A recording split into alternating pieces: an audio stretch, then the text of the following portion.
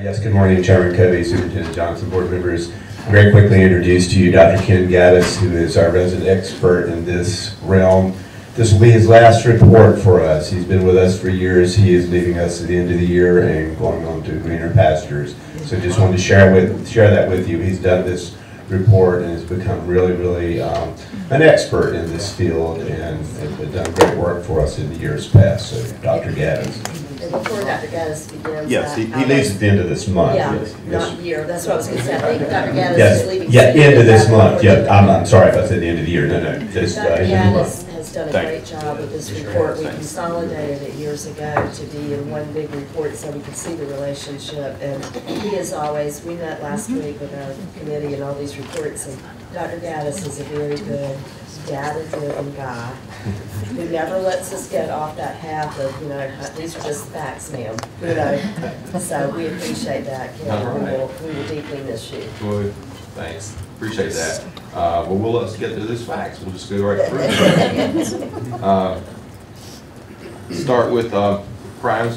These are highlights. There's a lot of information in the Consolidated Data Report, and these are just some of the highlights, some of the big items in there. These are trends for reportable crimes over time, and the graphs that we usually show each year are the high school numbers, but the overall numbers tend to track in a very similar way. We had a decrease this year in reportable crimes of 73 for 1.2%. Slight decrease down.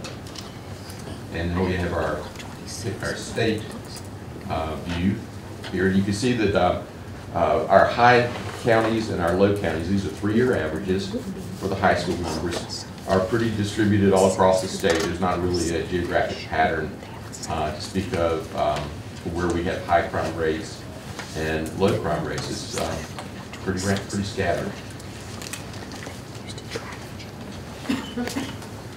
Here are our most frequently reported crimes, and of course our possession crimes.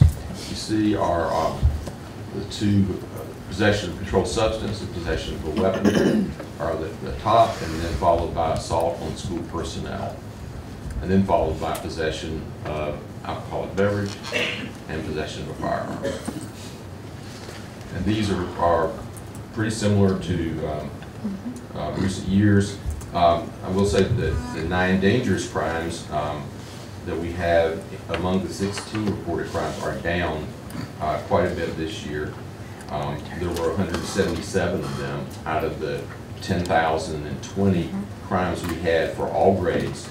177 dangerous crimes, and that was down 23% from the previous year. Short-term suspensions. Here we had a slight increase of 2.3%, up to 88,559 for the high school group. We also had an increase for all grades. However, you can see this number in 2015-16 is still quite a bit lower than, say, back in 2012-13. Here's our regional trends. Here we do have a trend, and you can see that, and this we've seen quite a few years, that the sort of northeastern coastal plain area and central coastal plain is in our high quartile, and a lot of our mountain counties are in our low quartile.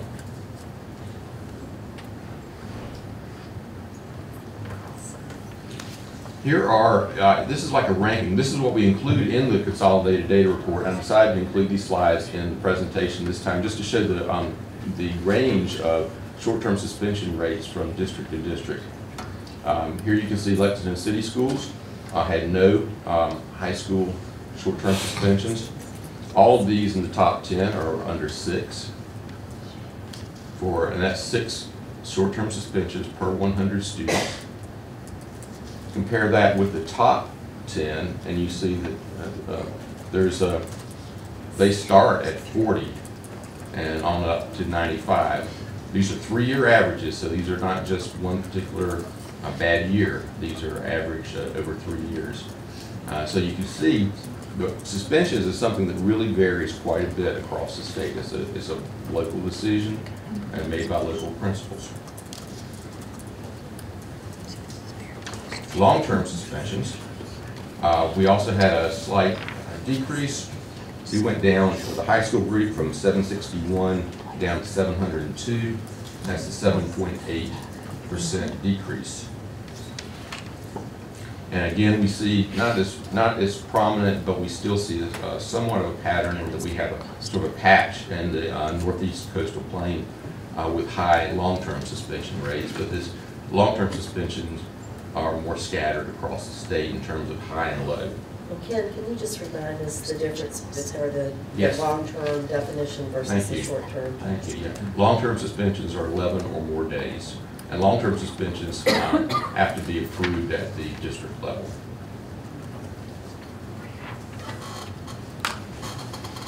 So in terms of our districts that are doing well with long-term suspensions, well, we've got districts that have had 0, 19 of them for the last 3 years. So some districts are doing a good job of just totally eliminating these long-term suspensions. When you think about 11 days. Yeah, it's a lot of time missed. A lot of time missed. Here's our highest ones, and all of these are under 1 except for Anson County, and they were coming at 2 per 100. I checked this past year; they were under 1 for this last year, so this was averaged in with apparently some very, very high years. Top reasons for suspensions. Disruptive behavior, number 1. Aggressive behavior, number 2. Then followed by fighting or affray. Insubordination, inappropriate language, and disrespect of staff. For long-term suspension, the other category, non-specified, was number 1, followed by possession of controlled substance, aggressive behavior, fighting, disorderly conduct, communicating threats.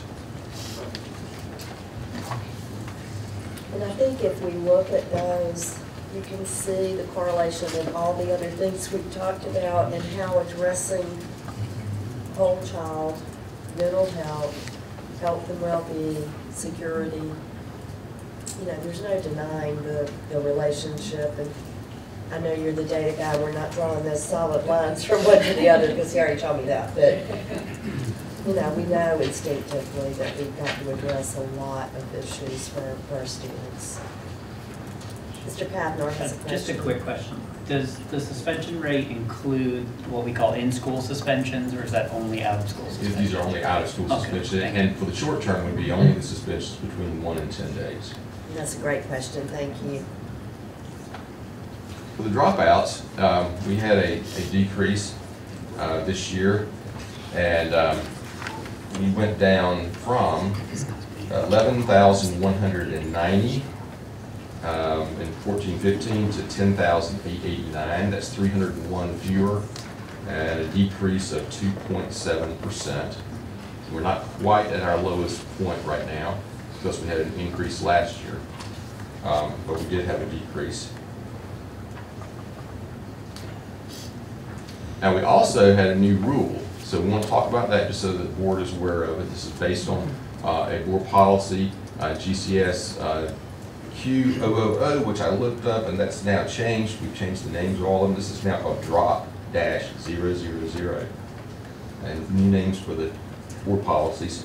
So taking this exception for a student being in a community college adult high school program, they may not report that. They have to report the dropout to us, but it does not count as long as we have these exceptions. The LEA must have an affiliation agreement with the community college. The student must be in the adult high school program, not in the GED program. The student must be tracked for continuous enrollment, and the student must be reported at a later time, at a later dropout data collection, if they don't maintain continuous enrollment. So all the districts were told this, and we had 307 students that received the exception this year from 40 LEAs and 1 charter, and we code this what we call a W2T. And so, yes. Ms. Taylor has a question. Well, you may have answered it from that last statement. I was wondering, with all these numbers, were charter schools included? in the suspensions and? Oh, yes, Okay, yes, thank yes. you. For all the data, we include charters as Thank you. well. Mr. Collins, a question or comment? Great data, great report. I know we have several different programs that are dealing with dropouts, which may reduce the numbers that are being reported to you. For example, in Davidson County, they have a Davidson High School, for example, which is an alternative type school. And the kind of thing that I'm interested in is sort of correlating the successful alternative programs with the impact on the dropout rate. And I don't know whether you've done that or not, but it would help us to understand what programs are working and which ones need to be replicated as we're looking at a 18-year-old compulsory attendance age. So I just throw that out. Okay. This is, that point raised the question. Ms. Walding. Ms. Maxine? Yes, I'm very interested in that. This is a recent policy. I think it was adopted last year. Yes. Is that policy, so far it's coming along well, it's being implemented well? I believe so. And tell me about, when do schools check in with their community colleges to ensure continuous enrollment? Well, that would be. Does it vary? I mean, the idea is that they need to be enrolled, so I don't know that we have a firm rule about it, but it would be like right when the semester begins. Continuous enrollment is defined as being in the fall and the spring semester, so they would need to check twice a year. To make During sure. that time? Thank you. Any other questions before we move on? Okay, I just wanted to show what would have happened if we had to report the 307 this year. Like we always did in the past, we would the top chart shows that we would have had 11,196. We would have had 6 more dropouts than we had last year. However, we still would have had a decrease in dropout rate. We would have gone to 2.36 instead of to 2.29.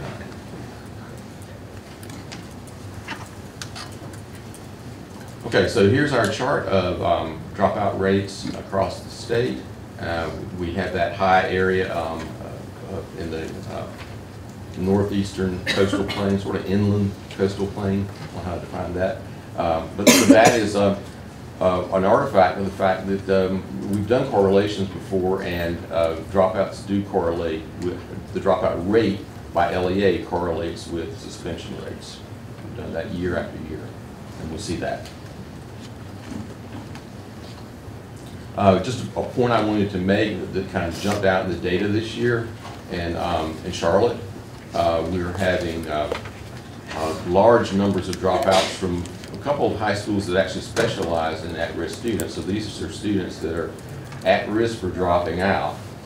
However, it is extremely high. We don't know whether it's unreasonably high, but if we look at the Charlotte dropout count, when you add Charlotte-Mecklenburg schools, and you add their charter dropouts with them, over time they were trending down to 2013-14, and then 14-15 they went up a little bit, but then they had a very, very large increase last year to 1,431 total.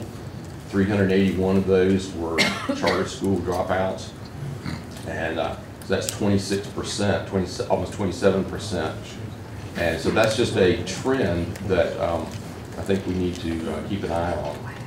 Just remember that those particular charter schools are the ones that are designed for people who have either already dropped out or at risk of dropping out. And so I think this bears watching. Some of it is just, like us all, this is just 1 year data. But I think this is definitely something to watch. Absolutely.